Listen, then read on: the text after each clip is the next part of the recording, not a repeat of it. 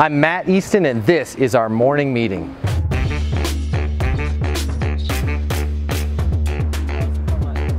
On today's morning meeting, we're going to cover follow-up. Now, if you've had any sales training or traditional training, I want you to take everything you've learned about follow-up and throw it out the window. What we covered in our boot camp here in Vail is follow-up specific to the apartment industry. And what I mean by that is the opportunity cost of not leasing an apartment is homelessness. So your traditional follow-up plan of maybe follow-up in a few days, once a week, 3 weeks later, you need to throw all of that out the window. It is okay to follow up 3 times in a single day. Now, if you're saying to yourself, Matt, I don't want to be a pest. I don't want to be following up with a prospect 3 times in a day. Number one, well, then you need to be prepared to lose that lease to a competitor. And number two, you need to be a little bit more creative in your thinking.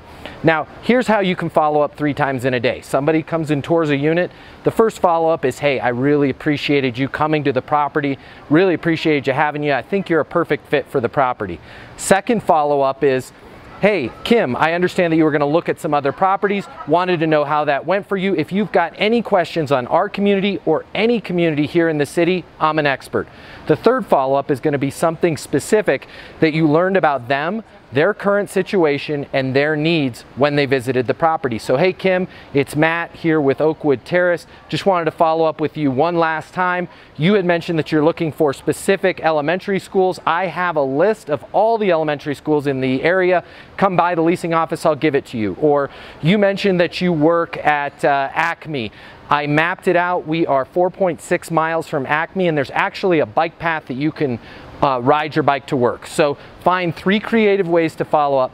Follow up with them every day and get all your follow-up done within 3 days, okay? Because if you're waiting a week, if you're for sure waiting a month, you're gonna lose that lease. That's our morning meeting this morning. If you have any questions on follow-up, if you have any questions on training, anything about getting you more leases, I'm Matt Easton, your friend in leasing and life. Until next time, be great and get those leases.